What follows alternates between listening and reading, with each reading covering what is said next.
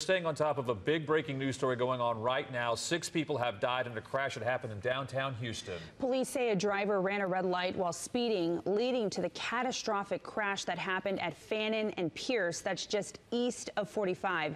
ABC 13's Nick Notario is live there now from the scene. And Nick, the video you showed us earlier, absolutely awful.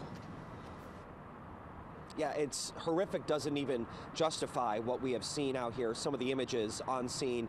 And since I last saw you a half hour ago, I was able to talk to a witness, a man who was out here sleeping on the streets, when he says suddenly it sounded like a freight train collided into a vehicle. It was so loud, it woke him from his sleep. And when he walked over to the scene here, he couldn't believe what he saw. Here's what we know. Officers say about 4 hours ago, there was a collision here at this intersection involving one vehicle that was running at a high rate of speed. 4 people were dead here at the scene. 4 others were transported to the hospital.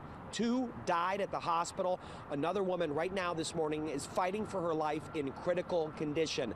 Officers are here at the scene trying to figure out more about exactly what happened. They have equipment here on scene as they piece this all together, but they spoke to us not too long ago to give us an update on exactly how they believe the crash occurred.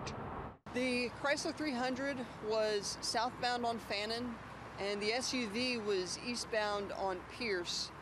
The eastbound vehicle on Pierce had the right-of-way, had a stale green light, and the other vehicle ran a red light, appears to be going very fast, high velocity.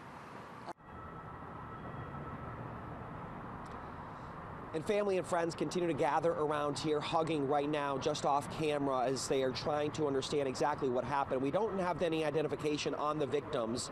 However, we do know that one man who was killed was homeless. The person that I spoke to just moments ago told me that that could have been him. He usually sleeps by the man that lost his life, and he's obviously shaken about what happened. We're going to continue to stay out here trying to get the very latest from HPD. Live in downtown, Nick Notario, ABC 13 Eyewitness News.